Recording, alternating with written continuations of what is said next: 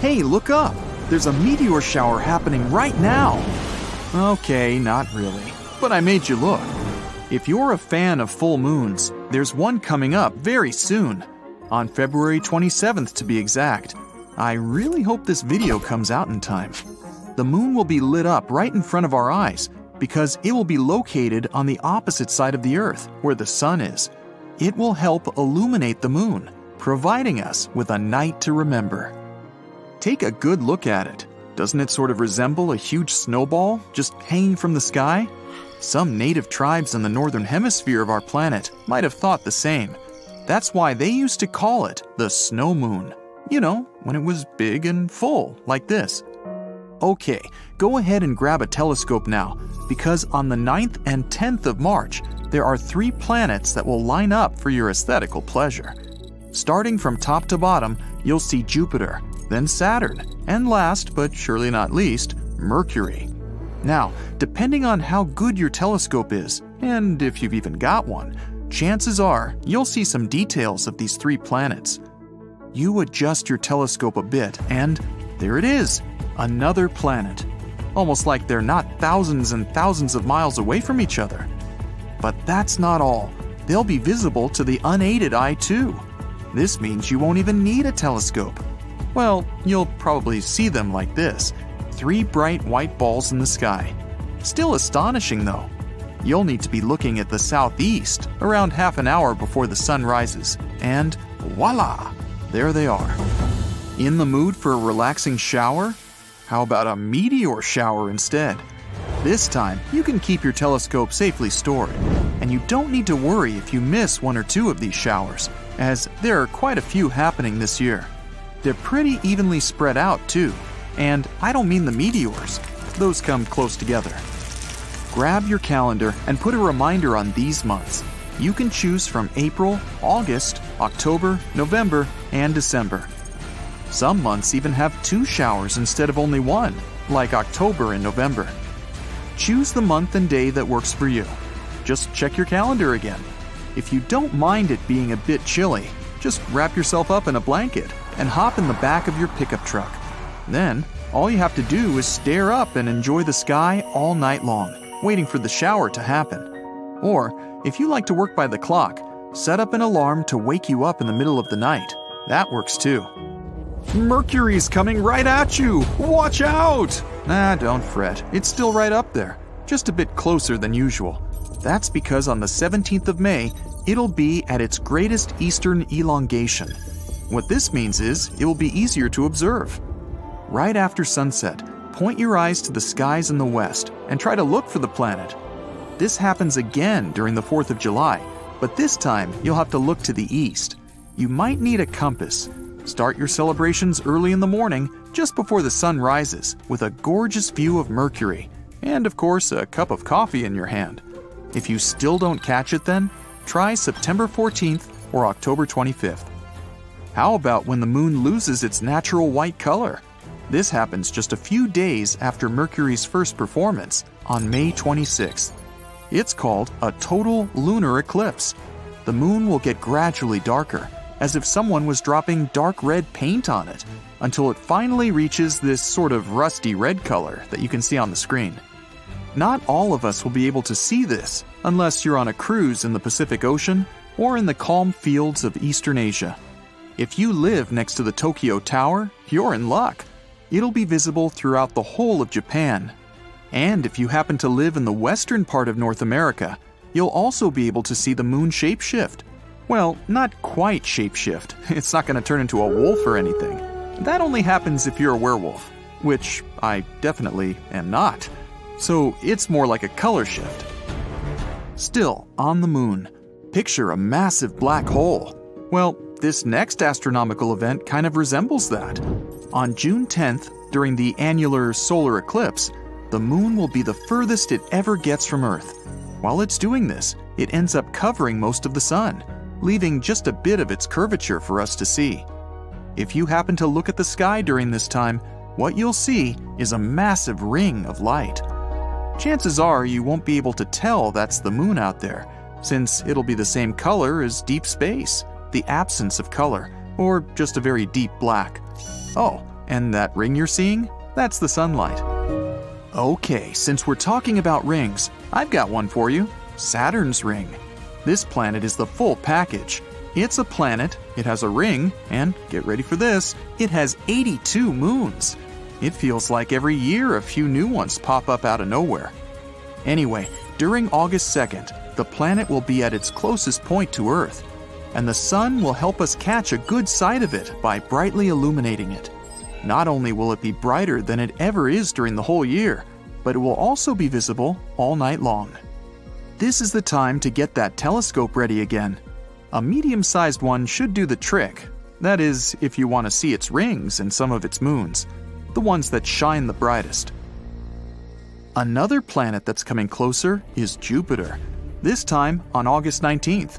The same thing that happened to Saturn will happen to it. The sun will shine bright on its big planet face. The only difference is that this time, if you have a good pair of binoculars lying around, you'll be able to see the planet's 4 largest moons. Although they'll look like tiny dots, but now you know what they really are. Okay, so you've been thinking about those meteor showers I mentioned earlier. Well, this one is the best there is. It's called the Perseids meteor shower, and it almost looks like the sky is a pitching machine, except it's pitching meteors. During this particular shower, you might even be able to observe up to 60 meteors per hour. They're very bright too. Look at them go! Zoom! There goes another one. The best days to get cozy, sit on the grass, and just lie there looking at the sky is during August 12th and 13th. Usually, when these 2 days come around, the sky's dark and clear, perfect for a meteor shower. Picture a slightly red moon. That's called the partial lunar eclipse, and it happens during the 19th of November. This same red moon will get darker and darker as it moves through Earth's shadow. It won't be visible to everyone though. Here's a globe. Let's mark the places where you can see this partial lunar eclipse. First, we got Eastern Eurasia, then Japan. The Pacific Ocean's included in this list too, but unless you got a boat, you're likely not going to be there. Then we've got North America, Mexico, Central America, and lastly, some parts of Western South Africa. Grab a hold of your eclipse glasses and get ready for this last one. It's the last solar eclipse of the year. This one in particular is the best one to catch, as the moon will block the sun for almost 2 minutes. You'll be able to see the almost ghost-like sun's corona, also known as its outer atmosphere. The sad part is, you'll have to be in Antarctica or the South Atlantic. Just be careful out there. I heard it gets a little chilly. Ah, Earth. The third rock from the sun. The blue planet. You get it. Its atmosphere is made up of around 78% nitrogen, 21% oxygen, and 1% argon, water vapor, and carbon dioxide. A nice balance for any living creatures to breathe.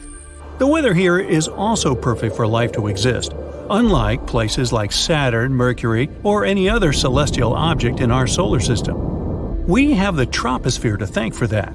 It's the densest part of the atmosphere on our planet and is 5 to 9 miles wide. It's the layer of the atmosphere that always affects our weather and secures the right conditions for life to exist and to have bodies of water. Earth is just sitting in its orbital path, minding its own business, revolving around the sun until, BAM! Venus and Mars swoop in and spoil the fun. No one wants to leave poor Earth alone. These two relatively large celestial objects moving toward Earth will have dire consequences for our planet, starting with changes in its orbiting trajectory path. The planet's orbits in the solar system have to maintain the right balance so that nothing goes haywire.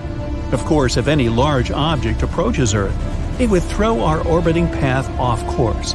The planets will revolve around each other, which will cause plenty of natural disasters on our lands. This will also affect our rotation timing, potentially slowing it down. Days will not flow but drag by. Animals that rely on daytime will need to readjust their biological clocks. Nocturnal animals will also need to figure out how to cope with the long nights. Humans have adjusted pretty well to the 24 hours a day timing. Time itself is just a human construct to measure things. We'll have a tough time sleeping and adjusting to the stretched day. Marine animals rely on the natural current flow to migrate around the oceans. With Mars and Venus crashing the party, it looks like they will also need to find new paths. Birds migrating to other lands throughout the year will also be confused and not know what to do. In general, the Earth's temperature will rise, and massive heat waves and permanent climate changes will occur. This brings us to our next issue, the heat. The radical temperature rise will turn everything into a barren desert. It'll be summer all year long, especially if Venus is in the picture. Most of the planet will dry up and won't be suitable for growing crops. Venus is hot, really hot. Even though it's not the closest planet to the Sun, it's still the hottest. The temperatures on Venus are close to 900 degrees Fahrenheit, which will melt you like an ice cube. The lands on Venus are generally flat, probably due to the temperatures. It's mainly hot because its atmosphere is thick and traps the hazardous gases inside. If Venus inches its way towards us, it'll invite those gases to our atmosphere and compromise it. Mars, or the red planet as we know it, is very cold. That might stay the same if it starts rotating around us. It's also home to the largest dormant volcano in our solar system, which makes Mount Everest look like a tiny bush compared to a tree. With so much instability, it might just wake up one day and spew out molten lava. Mars has a very thin atmosphere, which makes the planet chilly. Its gravity is quite similar to ours. It's actually very cold and has ice caps in the poles covered with carbon dioxide. The same's true for Mercury. You can only last there as long as you can hold your breath and be in the sweet spot between the sunrise and sunset. The three planets orbiting each other will eventually collide. It's just a matter of time. And the Moon, just hanging out like a fly on the wall, will be so insignificant that something will eventually throw it off course and another planet will capture it to its orbit. Or, in the most dire case, it will collide with one of the two intruding planets. Earth will experience extreme tidal waves like nothing before. The two new planets revolving around Earth will cause a major imbalance, making our gravity shift out of control. Each tidal wave will be bigger than the previous one and will cover the dry land. Plenty of little scattered islands in the oceans will be completely submerged. Coastal cities and towns will also be home to fish. Flat countries in general will need boats to get around. Dams and dikes won't be enough to stop the water from coming in. Everyone needs to move towards higher ground to escape the floods. With the climate getting hotter, the polar caps will melt like ice cream on a sweltering summer day and add to the water level rising. Within a few months, the whole Arctic will be nothing but liquid. But wait, there's more! The crust will wear out due to the instability of the Earth's surface and fluctuating gravity. The Earth's crust is mainly made up of oxygen, which means we're basically walking on air. We might experience more earthquakes than before, and dormant volcanoes will wake up from their deep slumber. The skies will be covered in ash, making flights impossible. No one can travel by sea or by air. Importing and exporting will become history. The overall climate will get hotter, just like in Venus. The three planets orbiting each other and their huge mass might even unintentionally welcome other planets and celestial bodies to join the party. So, what if Jupiter decided to turn up? Now, Jupiter is the largest planet in our solar system. To give you an idea, the Earth would be just the size of a grape if Jupiter were the size of a basketball. It also has the largest storm we can perceive. That's known as the red spot, a place twice the size of Earth that has hurricane-like storms that have been going on for hundreds of years. Now, by the time you're done watching this video, you can expect the storm to still be going at it. Since the planet is huge, gravity must be quite strong here. It also has many moons, some of them of our little Earth. There will be no room for any proper space among the planets. Jupiter's moons will be thrown off course and latch onto other planets around. Some of the moons might collide with each other, causing massive debris to be displaced all over the place. The gravity of the planetary party will attract comets to enter the atmosphere, potentially crashing down on us. Oxygen levels will deplete, so the Earth's crust crumbling will continue. It'll rip open the ozone layer, causing heavy strokes of ultraviolet waves to enter our atmosphere. We won't be able to step outside for too long without some protective gear and oxygen tanks. Human civilization will change drastically. We'll all live in sheltered containers that will provide clean air and safe and filtered sun rays. The shelters will be sturdy enough to withstand frequent earthquakes. We will grow only enough crops to sustain ourselves until we leave the Earth. Since it'll only be a matter of time before the planets collide, the next step would be to create large rocket ships to fly us out of the Earth. With Mars, Venus, and Jupiter revolving close to us, it won't be easy to do so. All the space debris will be blocking us from exiting the space zone area. The only safe place outside this region will be many millions of miles away, where only single planets exist. They may or may not have the conditions to host life, but humans will have the technology to land just about anywhere with similar gravity and construct the right shelters. Eventually, Mars, Venus, Earth, and Jupiter will collide with each other and break like eggs, like a big space omelet. Don't forget the moon's crashing and breaking in the mix, but we'll already be far, far away by then, hopefully.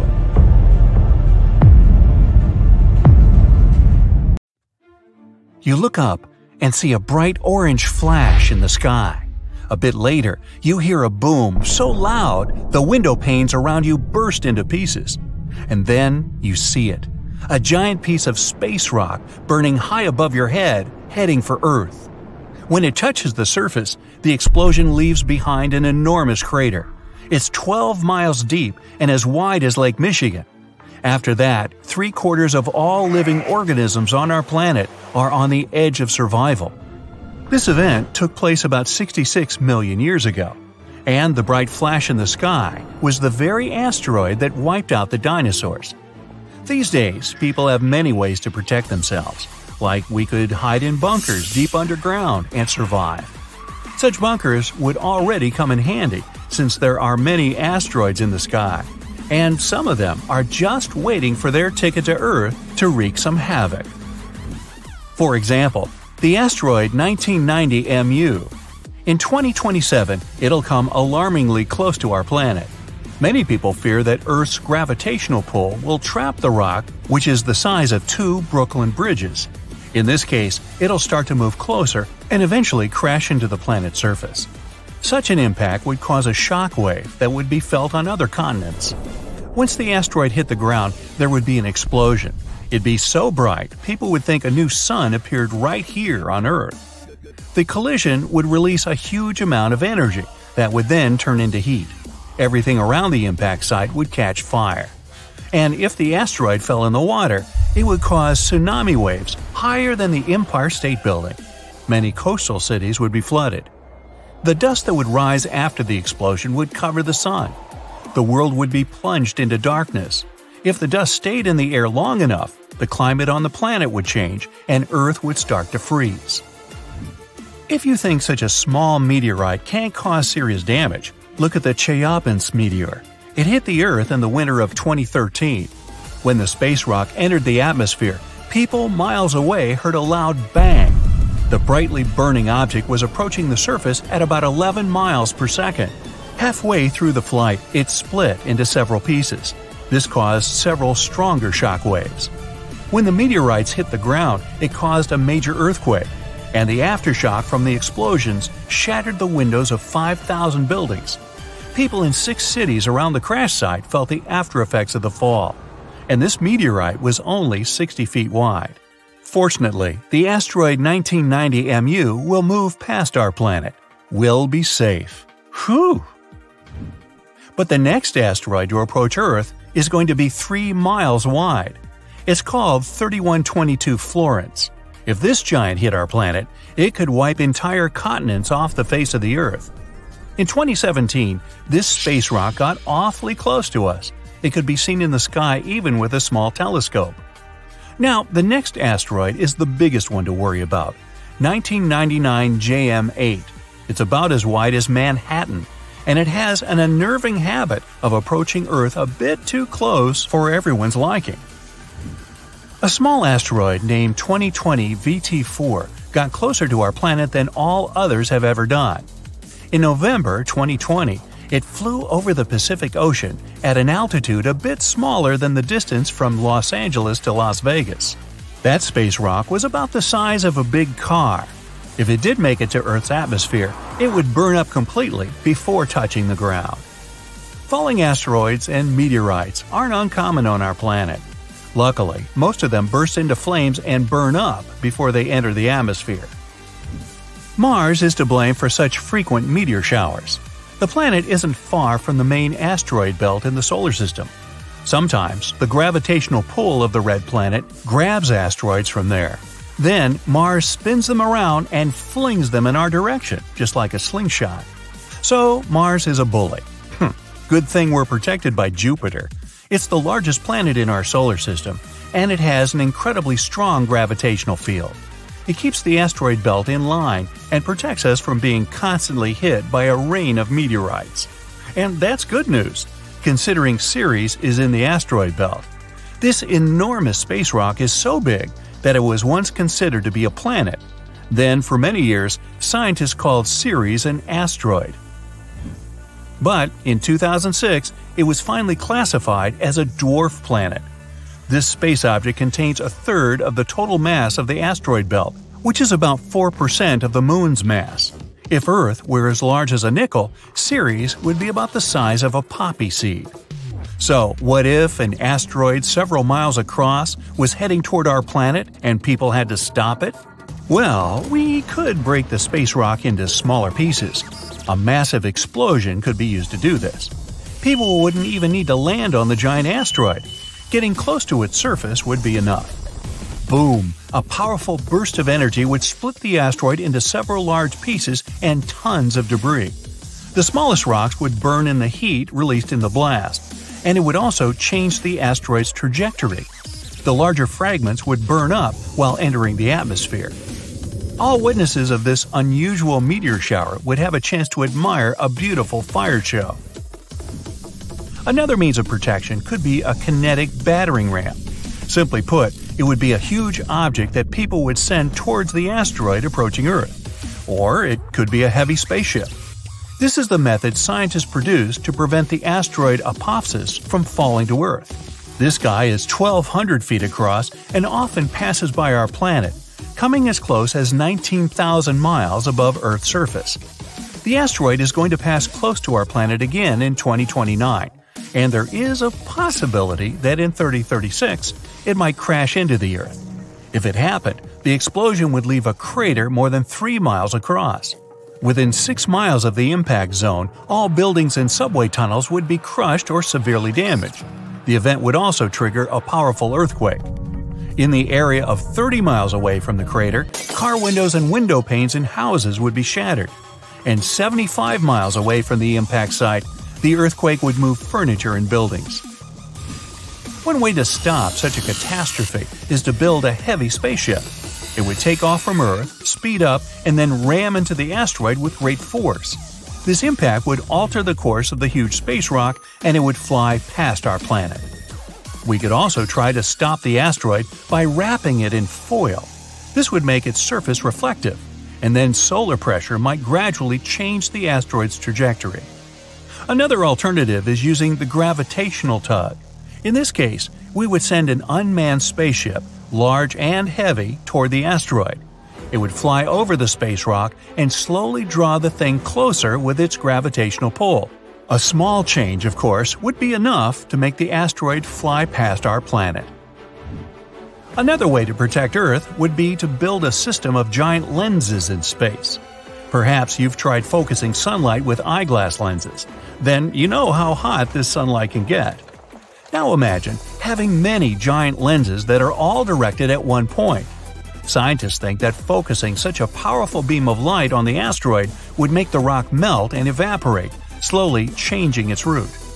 And one more way to protect ourselves from the asteroid would be to install several rocket engines on its surface. It would turn the space object into a rocket, and we could set its course from Earth. Rogue stars pose a much bigger danger. Like asteroids, they fly through space and can collide with anything in their path. The problem is that they have a gigantic mass, sometimes comparable to our Sun's. Around 70,000 years ago, a duo of rogue stars whooshed past the Sun. It didn't affect Earth, but caused some disturbance on the outskirts of the solar system. This event is likely to happen again someday. The rogue star Gliese 710, about half the mass of our Sun, is moving toward our solar system right now. There's a possibility that it'll begin to grab asteroids from the outer asteroid belt and toss them at us. And then, rare meteor showers you can observe these days will become a regular occurrence. But right now, this rogue star is extremely far from our world, and there's a bigger chance that it'll pass by without affecting our peaceful existence.